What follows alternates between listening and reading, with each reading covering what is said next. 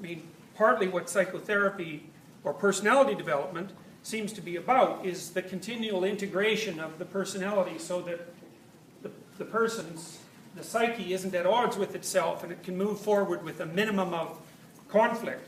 That's something related to the Piagetian idea of an equilibrated state. So if you're in an equilibrated state, you don't have the sense that there are parts of you warring against other parts because you've been able to weave everything together into a coherent identity that covers the past and the present and the future. So the first stage in Jung's vision of what constituted higher development was the union of rationality with emotion and motivation, and he saw that that was symbolized in the literature that he had reviewed by masculine spirit, feminine emotions, and motivation, bang, together in one thing. So that then would be the united mind and spirit in a sense. And then the next stage, which was symbolized again by the masculine feminine symbolism, it was the united mind spirit with the body. And so what that would mean is that once you got your act together, so to speak, you would implement it in your behavior so that there was no contradictions between who you were in terms of how you thought and how you felt and what you wanted and what you were actually doing. And modern philosophers have described what they call a performative contradiction, which they've formally described as another type of lie, essentially, another type of deceit, which is that you say one thing and do another. And it's interesting because it's not a logical, it's not a form of logical deceit in a sense, because your conceptualizations are abstract and your behavior is concrete. But there can still be a contradiction between the two, especially when you start to understand that most of what your psyche is representing are schema for action rather than for representation. So the point is that once your emotions and your motivations are working alongside your rational mind, really that your rational mind is properly nested within them, because that's a much more accurate way of looking at it, then the next thing you should do is act consistently in accordance with who you are. So that's stage 2. Both of those stages are pretty easy to understand. But the third stage is actually a phenomenological stage. You have to think phenomenologically to understand it. So here's one way of thinking about it. So imagine that you go home and let's say you've set up a room. And in that room, it's not a very nice room. You know, maybe you've got some posters on the wall and they're sort of hanging a little cockeyed, and you know, there's dust bunnies are mating underneath the bed, and you have piles of paperwork that you haven't done, and you know, homework, and you know, maybe there's the odd crust of bread or so forth lying about. And when you walk in there, it's you in the room. That's one way of thinking about it. But another way of thinking about it is that when you walk in there, you are the room. Just like you're the room when you're here. Because the room makes up a part of what you're experiencing.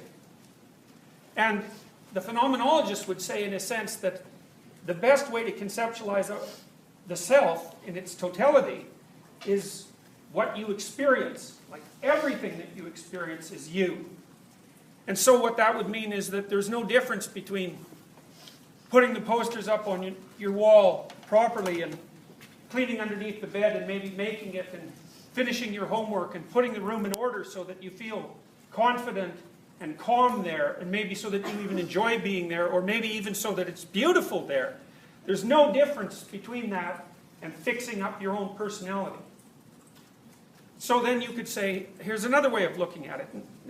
And I believe that this is a very profound way of looking at things. So then imagine that you could extend that viewpoint. It's kind of easy to understand when you think about it as your own room, because you're in there quite a lot. And so maybe, let's say you're in your room 10% of the day. So we could say that the experiences that characterize your room are 10% of you, at least for the time being, and that you can have a low-quality experience in there or a high-quality experience in there. Then let's say that you start generalizing that to the whole house. You know, so then you can start thinking, well, Are there problematic places in the house? Are there problematic relationships among the people in the house? And those problematic relationships are also you. And you can tell when there's a problem because you encounter undesired negative emotion in relationship to some relationship or in some physical locale within the house. And maybe you could fix that, you know, little incremental bit by incremental bit. You could work on that. You could note that the negative emotion that you don't want to have arise signifies something. It signifies that that situation in some sense is non-optimal. And then you could work on strategies to optimize that. And you don't do that till you stop making the presupposition that there's you and then there's the house. It's like, well, the distinction between you and where you are is a very unclear distinction. So then let's say you're walking down the street or you're going into a store and maybe your manners aren't as good as they could be. Because, you know, to be really socially sophisticated is a real art. You can learn, it can take you decades to learn how to do that properly. And people who are really, really socially skilled have a much higher quality existence because no matter where they go, they immediately establish a relationship with the people that they're talking to. And then it's not an impersonal and dead or aggravating interaction. So, you know, maybe they'll walk into a store and the first thing they do if someone comes up and helps them is they look at the person and, you know, ask them how they're doing and, you know, how their day has been, and they make a little relationship. And, you know, the person is kind of happy about that because it sort of pops them out of their persona role. And then they can have a little discussion about what they're doing in the store and what they want, and then all of a sudden it's a high quality experience. And that person, everywhere they go, if they're skilled like that, so they're awake and they're attentive and they're listening, everywhere they go they can have a high quality interaction. You know, and people who learn how to do that learn to do it partly by noticing when they're in an interaction with someone or somewhere that if it isn't going in an optimal manner, or if it's producing undesired negative emotion, then there's something wrong with the way that they're being in that situation. And they pay attention to that and see if they can figure out how to modify it. A lot of it is attention and listening, which is there are key components, say, to Rogerian psychotherapy, is attention and listening. So, you might say, well, so you can go into your room and you can identify little problems that are in your room that you could fix, that maybe you would fix, and so then you could start fixing them, and that improves the quality of that particular environment. And then you could start to generalize beyond, you know, the locales that are more specifically under your control. Because if you're walking down Bloor, for example, and you go into a store and you talk to a clerk, well, the probability is pretty high that the clerk is at least reasonably functional, so you should be able to get beyond their barriers, in a sense, and have a genuine interaction with them without too much difficulty. But then maybe you're wandering down Bloor and you run across someone who's schizophrenic and maybe alcoholic at the same time, and well, that's a part of your experience that might supersede your ability to transform, right? The phenomenologists and people like Rogers aren't making the claim that you should be able to solve every problem that you come across, or even that you should try. Because there'll be things that you experience that are so complex and problematic that you might make them worse if you fiddle around with them, you know. You've got to be very careful not to extend yourself dramatically beyond your skill level. But you can certainly start in isolated locales. And if you stop presuming a priori that there's some radical distinction between you and the environment that you happen to be in, because it's all your experience, if you stop making that subject-object distinction, which is one of the things the phenomenologists really objected to, because they concentrated on being as such, which was sort of lived experience as the ground of reality, rather than the objective world as the ground of reality. If you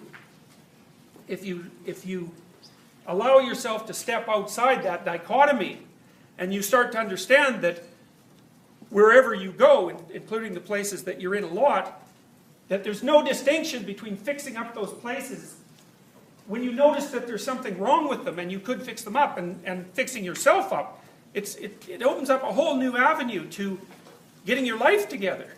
Because, you know, people always think they have to work on themselves. It's like, it's not, this is one of the things that the psychoanalysts, I think, didn't get quite right, although Jung touched on it in his later work.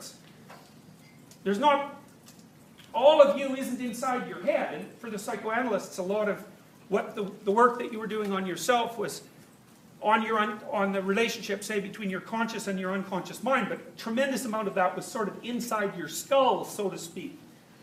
But the phenomenologists, the phenomenological approach enables you to start reconceptualizing the psyche as something that extends beyond you, and always will, and so that you can work on its reconstruction at any level of analysis where your own nervous system is signaling to you that there's a problem.